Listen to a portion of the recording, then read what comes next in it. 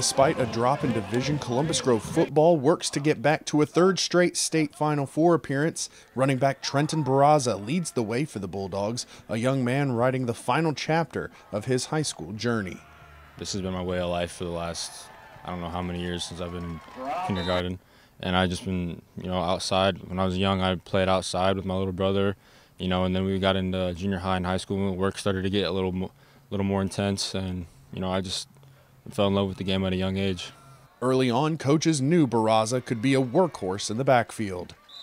The junior high coach told me at running back, and he's like, "You're going to run the ball. It's always going to be in your hands." And I was like, "All right, cool. Let's go." It's the tree of coaches that helped Barraza become the impactful weapon he is.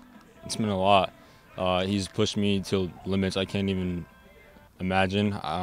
He's just not just me, my teammates as well. It's not just him either. There's a lot of coaches that work with us, and we just get pushed to our limits every day.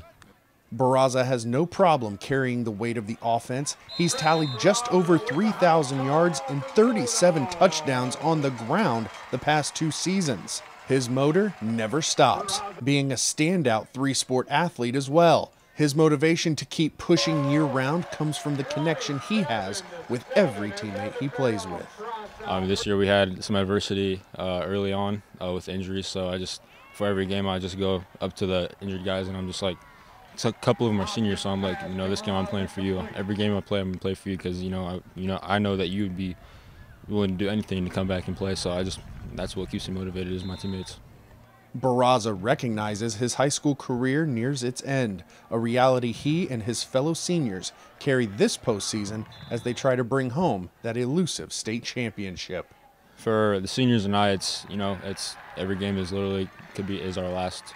This Friday is our last home game ever at Climber Stadium, and it hasn't kicked in yet, but it's going to kick in.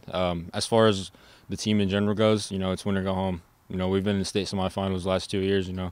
We expect to be there, and we expect to get further than that and win state championship, hopefully.